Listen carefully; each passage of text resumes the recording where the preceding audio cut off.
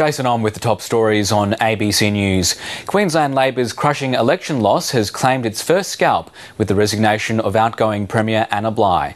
Ms Bligh says she has to take responsibility for the scale of the Labor Party's loss in Queensland Parliament. She's standing aside as South Brisbane's local member, sparking a by-election. Ms Bligh says it's time for Labor to rebuild without her. Meantime, Campbell Newman has wasted no time on his first day as Queensland Premier-elect. He's been shaping his front bench, selecting his deputy and treasurer. Those roles will go to Jeff Seeney and Tim Nicholls, respectively. The Prime Minister Julia Gillard is on her way to South Korea to join other world leaders for a nuclear security summit in Seoul. The US President Barack Obama is among those travelling to the summit, where the atomic ambitions of North Korea and Iran are expected to top the agenda. It comes days after Australia warned North Korea's next missile launch could reach Australia's shores.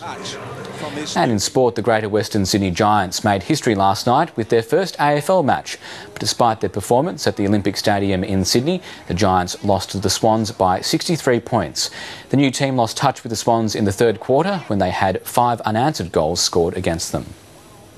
I'm Jason Om, and that's the latest from the ABC Newsroom.